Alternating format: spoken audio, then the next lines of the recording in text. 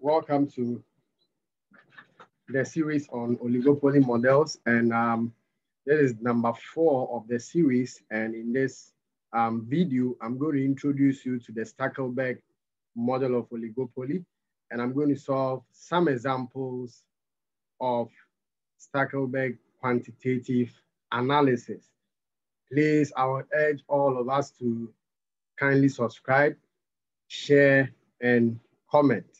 But more importantly, kindly subscribe to this channel and let us have your feedback so that we can bring you more content. Now, what we are going to discuss in this video is the model called Stackelberg. So in the first video, I explained to you that there is the Sweezy model, there is the Kuno model, there is the Stackelberg model, and then there is the Bertrand model. And each of the models have their own particular characteristics. So let's look at the Stackelberg model. Now, one of the things I want us to know is that when it comes to the Stackelberg model of oligopoly, usually assuming that I'm assuming a duopoly form of oligopoly, or assuming that there are two firms in the oligopoly market, usually one firm is the leader and one firm is the follower, all right? So this Stackelberg model it describes advantages that a firm can get as a result of moving first into a certain market. And then, so it basically talks about the first mover advantage of the firm that first enters the market, all right? So usually in a scenario, one firm is the leader and the other is the follower. Now, what is very important in this model is that the decision made by the leader should be very, very important and serious to the follower, because the leader, after he has set his output, the follower can look on the leader's output and also set his. So this means that always the follower observes the leader's output decisions and also make his decisions based on the leader's decision. Now, one of the things I want us to know is that Stackelberg model also, the control variable is the quantity. So basically in Sweezy, the control variable was the price. Kuno, the control variable was the quantity. Stackelberg as well, the control variable is the quantity, all right? Now, what are some of the first mover advantages that the firm that first enters the market have in terms of output? Now, one of the things I want us to know is that anytime the first firm is making output decisions, he has to take into consideration the reaction of the second firm, all right? So that he can make output decisions that will give him advantage. So for instance, if there are only two firms in a Stackelberg oligopoly, and let's say firm A is the leader, all right? For firm A to get more profit, firm A can choose to produce 70% of the market output, all right? And because there are just only two firms, definitely firm B will produce lesser. The follower will now come and produce lesser because the leader has produced 70% of the market output. So based on that, the follower would have to produce 30%. He has to base his output decisions on that of the leader, all right? Now, if the follower decides to produce 40%, that means that the excess 10% will be waste. And then the producer, that second firm would incur losses, all right? So the first firm always has the advantage of choosing a bigger output so that the second firm can produce what is left, all right? So usually the second firm bases his output decisions on the first firm, all right? That means that the first firm has advantages of certain output. Then the second firm will take the rest. Now, what are some of the characteristics of a Stackelberg oligopoly? Now here, there are few firms serving many customers. Of course, this is quite common to all oligopoly models. The firms produce differentiated or homogeneous products. there are barriers to entry that exist, then always there is a leader. So in a question where it is silent, we assume firm 1 to be the leader, but then the question can also specify which of the firms is the leader. Now, if you're a leader, that means that you must set your output first for all the other firms to follow. So usually, one firm is the leader and the remaining firms are the followers, all right? One firm is the leader and then the remaining firms are the followers. Now, that means that the followers will definitely choose their output based on what the leader has already chosen, all right? So in summary, Stackelberg model illustrates how commitment can enhance profit in strategic environments. So because here, the leader commits to set output first, and then the follower or the followers also commit to set their output based on what the leader has done, all right? And usually, because the leader has first mover advantage, the leaders always chooses, or the leaders are able to produce more output than in a Kono situation, all right? Than in a Kono situation.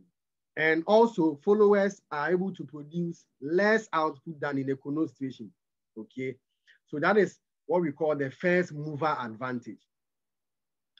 Now let's look at the quantitative Stackelberg analysis. So given that P is equal to A minus B into bracket, K1 plus Q2 bracket close, total cost 1 is equal to fixed cost 1, C1, K1, this is equal to that, is equal to that. Now, because the cost functions are not quadratics and they are linear, we can assume this C1 to be the marginal cost as well as the average variable cost. We mentioned that in the Kono video.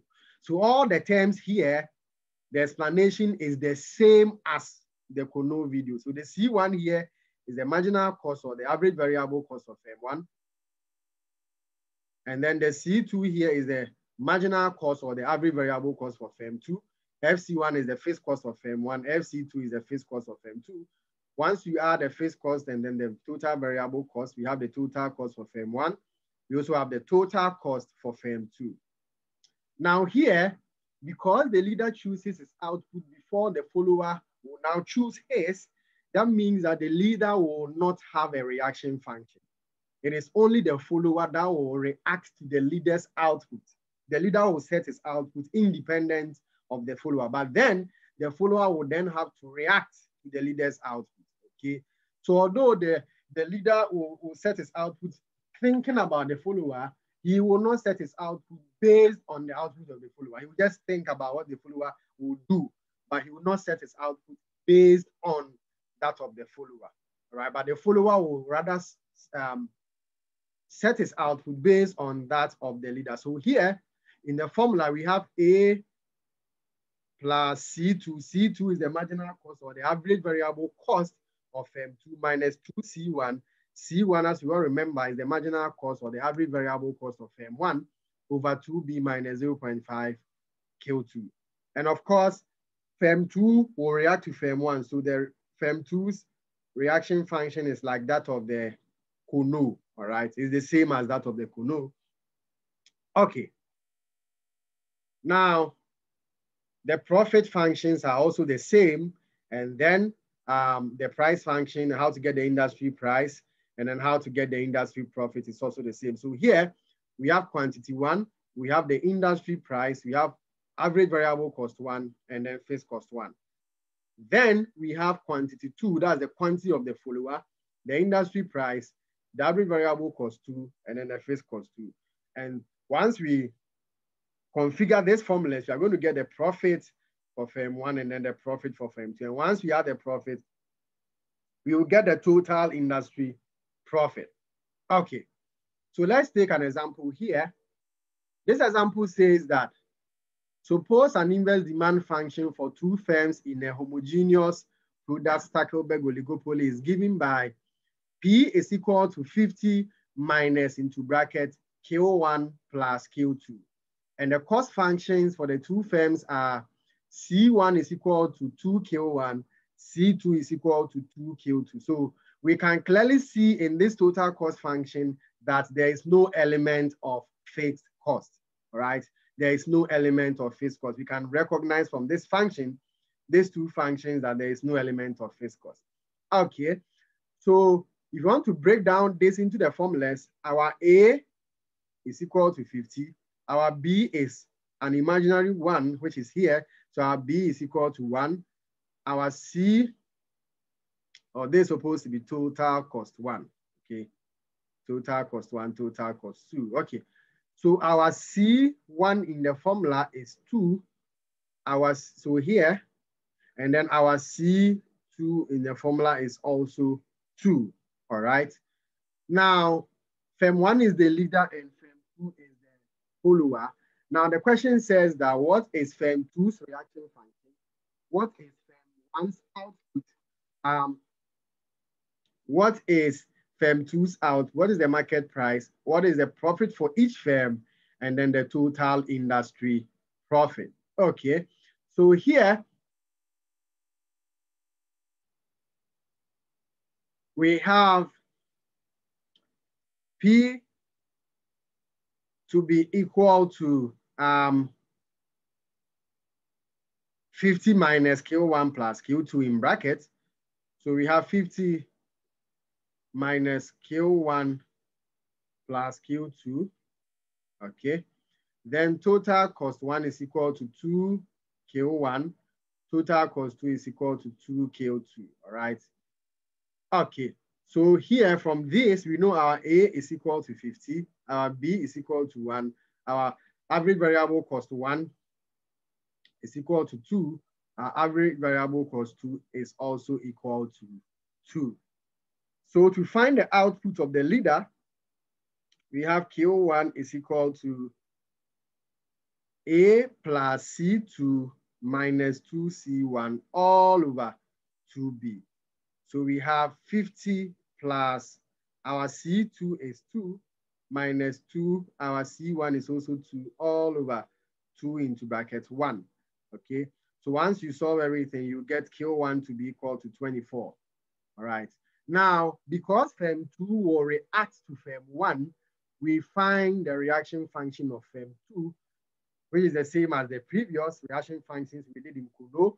So you have A minus C2 all over 2B minus 0.5 Q1. So then we will have 50 minus 2 over 2 minus 0.5 Q1. So that will lead us to 24 minus 0.5 Q1, all right? But we know that the leader's output Q1 is equal to 24. So Q2 will be equal to 24 minus 0.5 into bracket 24. So we will have the final answer to be 12, all right? So Q1 will produce 24 units, and then Q2 will produce the remainder, which is 12 units. So that means that the total industry output will be 36 units, okay? All right, now let's move on to find their profit. So profit for the leader will be equal to Q1 into bracket P minus average variable cost 1 minus fixed cost 1. Remember, in this question, there was no fixed cost. So the first quantity was 24. Yes, we need to find the industry price first. So the industry price will be equal to 50 minus Q1 plus Q2. So we will have 50 minus into brackets 24 plus 12. That will give us 50 minus 36. So the answer will be 14, all right? So the profit for firm 1 will be equal to 14 into bracket. Sorry. The quantity for firm 1 was 24. So 24 into bracket, the industry price 14, okay, minus average variable cost, which is what? 2, okay, minus the fixed cost is 0. So you have 24 multiplied by 12.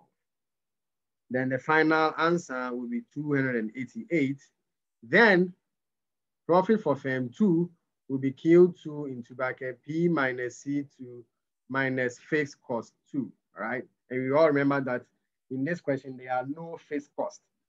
So profit 2 will be equal to quantity 2, which was 12, into bracket the price 14 minus 2, which is the average variable cost 2 minus 0. Okay, so you have 12 multiplied by 12. So the profit for firm 2 will be equal to 144. And then the total industry profit will be the profit for firm 1 plus the profit for firm 2. So you have 288 plus 144. So 288 plus 144, you have 432 cedis as the total industry profit. 432 as the total industry profit. Okay, so let's take our second example.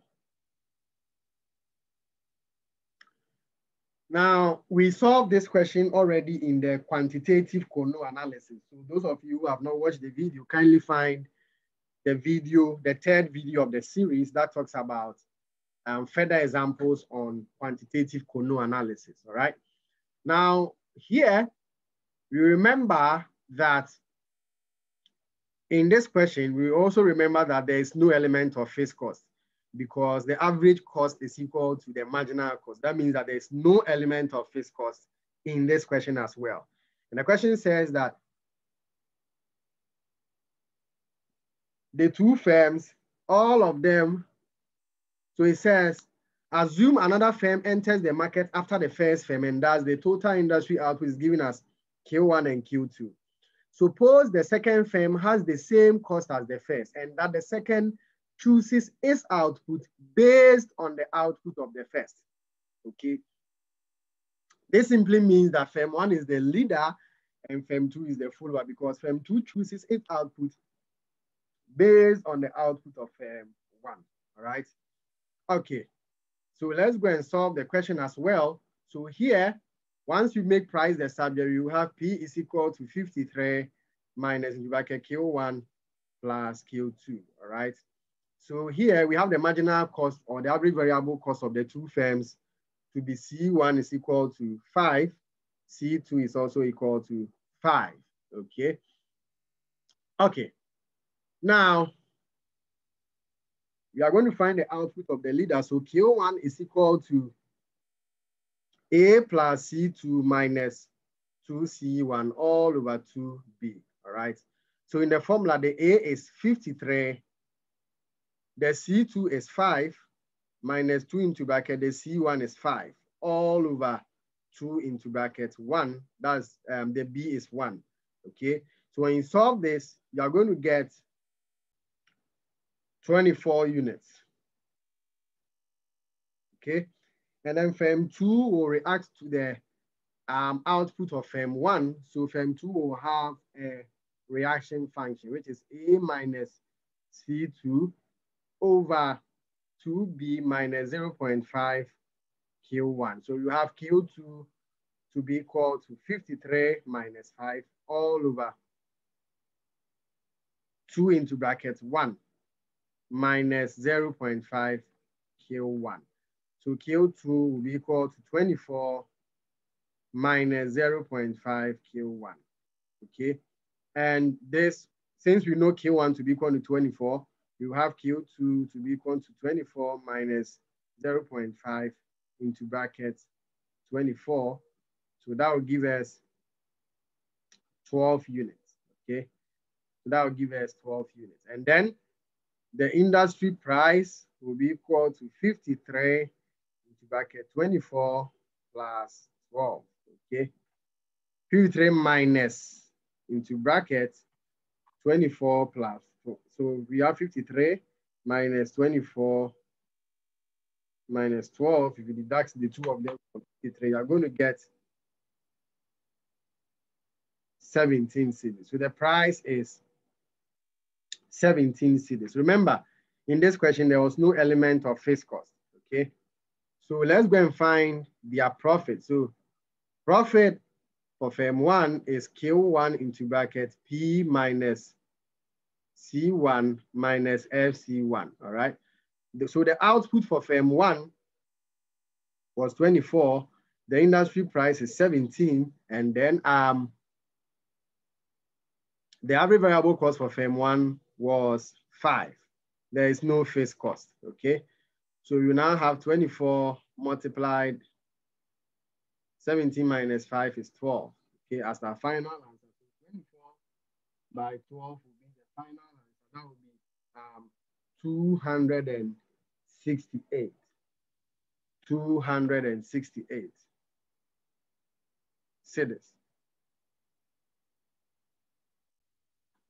Okay, and the profit for firm 2, Q1 into bracket P minus C2 minus FC2. So then we will have 12 into bracket 17 minus 5 minus 0. So this will give us 12 by 12, all right? So if you multiply 12 by 12, we are going to get 144 cedis as the price, sorry, as the profit for firm 2. So if you want to look at the total industry profit, we will add the profit for firm 1, the leader, plus the profit for firm 2, the follower. So we are going to get 268 plus 144. So 268 plus 144, the total industry profit will be 412. 412. Let's take the last example.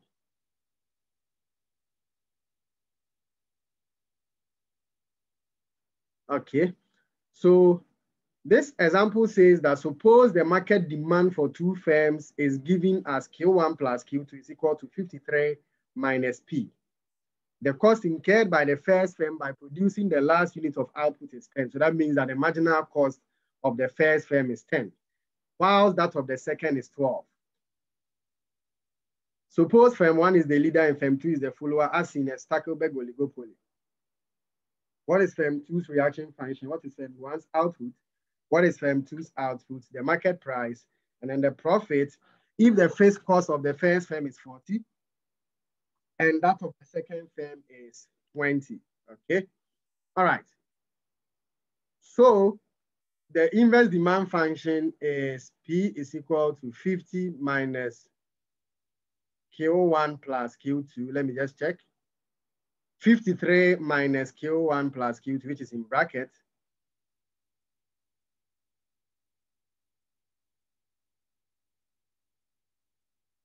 Okay. Then the question says that the marginal cost of the first firm is 10. The marginal cost of the second firm is 12, okay? Now here, the follower's reaction function definitely is A minus C2 over 2B minus 0.5 Q1. So here we will have 53 minus 12 all over 2 into bracket 1 minus 0.5 Q1. So this will give us, if you summarize, 53 minus 12 will be 41 divided by 2 is 20.5. So you have 20.5 minus 0.5 Q1. So that is the follower's reaction function. Now, the leader's output, Q1, will be equal to A plus C2 minus 2C1 all over 2B, all right? So here, our A is 53, our C2 is 12 minus 2 into bracket, our C1 is 10, all over 2 times 1, all right? So the numerator, 53 plus 12 minus 20, the numerator will be 45, okay? The denominator will be 2, so 45 divided by 2. We are going to get 22.5 units as the leader's output. Now, because the follower reacts to the leader, the follower's output will be determined using the reaction function. We have 20.5 minus 0.5. Now, K1 is 22.5, okay? So K1 is 22.5. So once we do all the mathematical calculation, the output of the follower will be 9.25 units, okay? So this is the output of the leader, and this is the output of the follower. Now let's go and determine the profit. So profit for the leader will be equal to, but first of all, let's determine the industry price, then we determine the profit, okay? So price is equal to 53 minus Q1 plus Q2. So we have 53, Q1 was 22.5, Q2 is 9.25, okay? So once you do this mathematical calculation, you are going to get 21.25 as the industry price. So now let's find the profit of M1. Profit of M1 will be equal to K1 into bracket the industry price minus average variable cost 1 minus face cost 1, okay? Now in the question was emphatic that the face cost of the first firm, is 40, and that of the second firm is 20. So the face cost of the first firm is 40, and that of the second firm is 20, okay? So here, we are just going to put in the face cost values. So the quantity of firm 1 is 22.5. Industry price, 21.25. Average variable cost 1 is minus 5, okay? Because average variable cost 1 is 5, minus the fixed cost is 40, all right? So once you punch everything, we are going to get 331.25 cedis. And if you want to find the profit of M2, we will have Q2 into bracket P minus C2 minus 20 because, minus FC2, okay? So this will give us 9.25 into brackets, 21.25, okay? Okay, so it looks like I mixed up the question a little bit. I think the marginal cost, I picked a wrong marginal cost. So we have to redo this calculation. Okay, so here, quantity 1 or the quantity of the leader was 22.5. The industry price is 21.25. The marginal cost of the leader was 10, okay? Then the fixed cost was 40, all right? So let's recalculate this and get the answer. Okay, so once you do that, you're going to get a profit of 213.125. Then the profit for firm 2 is Q2 into bracket price minus C2 minus fixed cost 2, all right? So then we will have 9.25 into bracket, the price is 21.25. The marginal cost 2 was 12, and then the fixed cost 2 was 20, all right? So once you punch everything, you are going to get, 65.5625,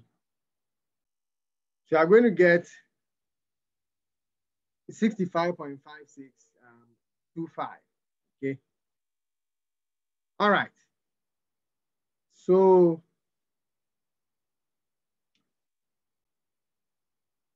okay. And if you want to find the industry profit, as usual, you are just going to add the two profits. You are going to add the profit for firm 1 and then firm 2, and then we get the total industry profit. Okay, so this will bring us to the end of the video on Stackelberg analysis. Please like, comment, share, and most importantly, subscribe so that we can bring your way more content. So see you in the next video on Bertrand collusion and contestable market. Okay, thank you.